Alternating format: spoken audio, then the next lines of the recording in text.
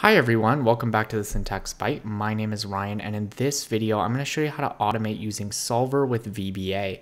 So to start off, we're going to assume I've already got a problem set up here. This is not a Solver tutorial. So if you need help with Solver, I would recommend following a different tutorial and then coming back to this one to learn how to automate it with VBA.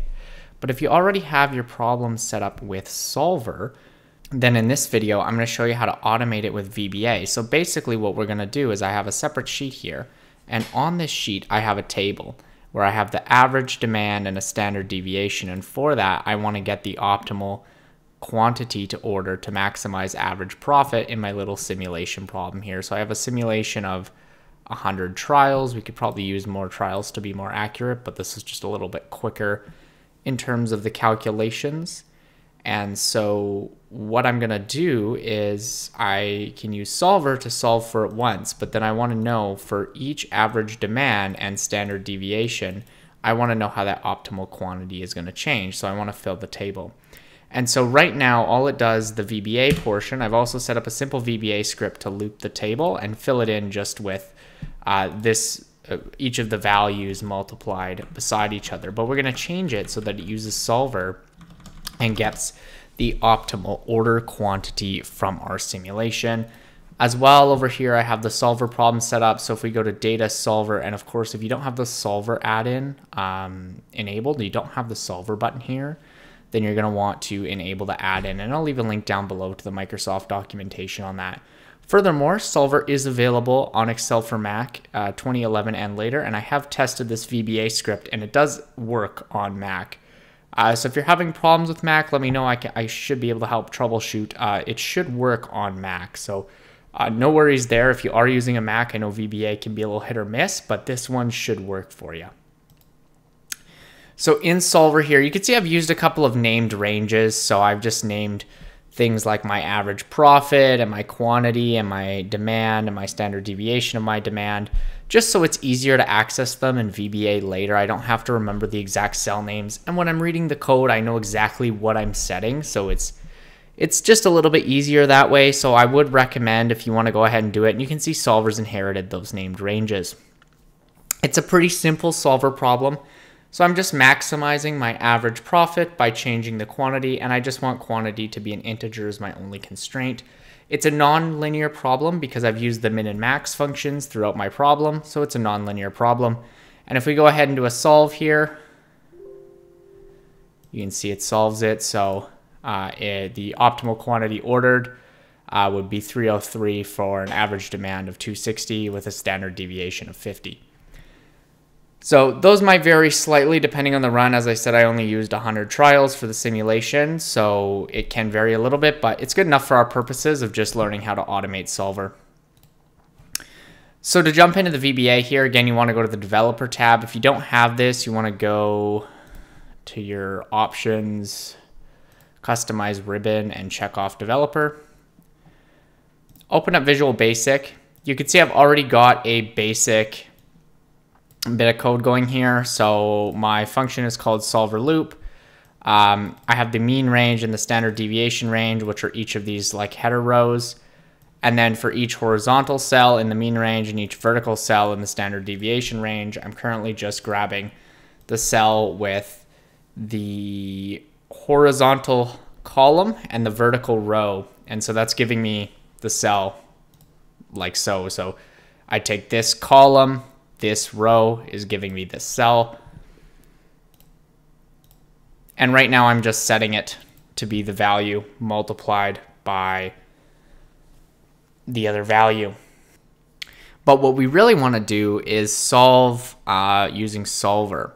And so the first thing that you want to do is you want to go ahead and go to Tools and References, and you want to check Solver. Otherwise, none of the functions will work. Like I mentioned, I already have my Solver problem set up in the GUI window, and that can simplify things quite a bit with VBA. So it is definitely possible to use VBA to set up the problem, but you can set it up in the GUI window in advance.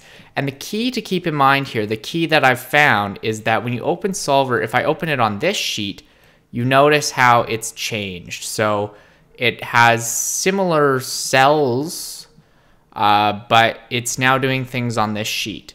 So the key is to make sure that when we open Solver on here, it shows us a completely different problem, the problem that it had saved. And it will save this problem with the file. I actually sent this file to my Mac to see if the Solver code would work, and it saved that problem. So that's not an issue. The key is that we have to be on the appropriate sheet. So we need to keep that in mind when we're calling these functions from VBA. That's going to be the key. And so if we go over to here, we can basically just tell Solver, hey, solve it, and copy the result. That's basically the way to do it. If we've set up the problem in the GUI and nobody modifies our problem, then we know it's good. So that's probably the simplest way to do it, and that's what we're going to start with. So the first thing is I need to set up my problem. I need to set the appropriate values for my quantity and my standard deviation. So I'm going to start off by specifying sheet 1. I don't want there to be any confusion here, and I'm going to use that named range. I have an average demand. Okay? And I'm going to set the value to be equal to the horizontal cell dot value. Okay? And so H cell is in the mean range, so we know that that's the one top across. Secondly, I'm going to take sheet 1 dot range. I'm going to use my other one here, which is standard demand, which should really be standard deviation, but that's long to type. And we'll set it to the V cell dot value. So that's that vertical cell dot value. That's going to be the ones going down over here. Finally, because it's a nonlinear problem, sometimes the starting quantity can make a difference in the end result of the problem. So I'm just going to set it to that H cell dot value. Of course, this is specific to my problem and isn't something you would otherwise have to do. Lost Dvorak, whoopsie. I mean, of course, these are all specific to my problem. You'd need to set up any values you need set for your problem. So don't just copy this code. Do change this part of the code. You definitely don't want to copy that part of the code because it is specific to my problem. Now the key is I want to activate sheet 1. And like I said, it depends what sheet you're on as to what problem Solver is going to solve. So the key is to activate the sheet where the problem lies that you're trying to solve, where you have that set up.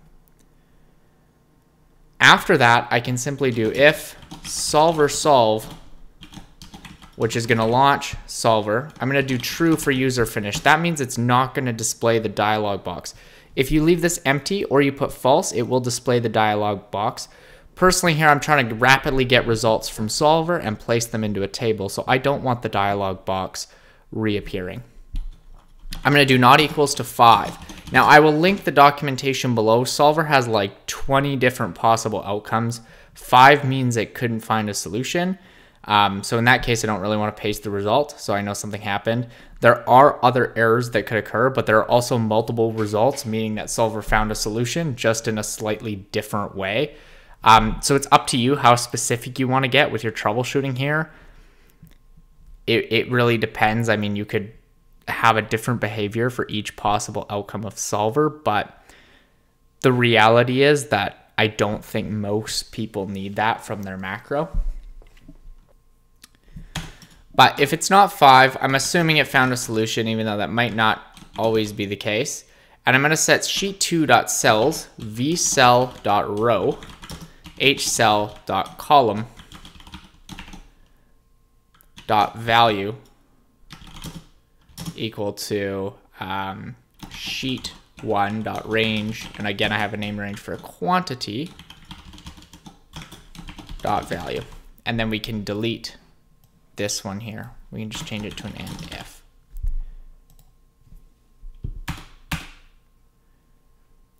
And so that's all I really need to do, given that I've set up my problem in the GUI. So let's go ahead and save that, and what we can do is we can fill table. And we can see Solver's running at the bottom. We'll just give it a second to run. There's lots of trials to do here.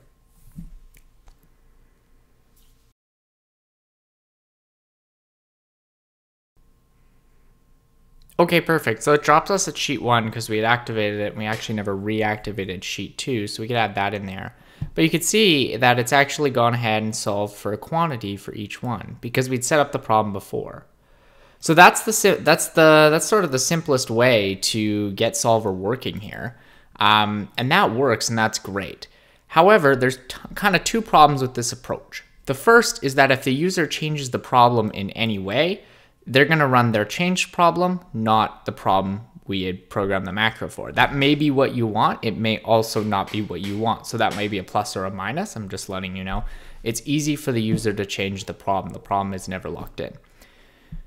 Second, and the larger problem, is that it doesn't give you the flexibility to change any of the constraints while it's running. So in my case, that's not really an issue, but for some of you coming to this video, you may have a problem where you want to change the constraints, and try running Solver with different constraints and put that output in there. In that case, I would recommend setting up the problem in code. So I'm going to show you how to set up this problem in code now. Now, the one thing I found is that unfortunately, even when you do specify the ranges as being on sheet 1, you still have to make sure that sheet 1 is activated when Solver runs, or whatever sheet your problem is on. And I'm going to activate sheet 2 at the end here so that it's activated. So you still have to make sure that the sheet where the problem lies is the sheet that you're running on. So I'm going to start off here. Before our solver solve, I'm going to solve a reset. And that is going to reset the problem for us. The next thing I need to do is I need to set up basically what the target cell is, whether I want to minimize or maximize, what I'm going to change, and what engine I want to use. So basically setting up a problem with no constraints. So the function to do that is called solver OK. And so it takes set cell, and I'm going to use named parameters here. So that's sheet1 dot range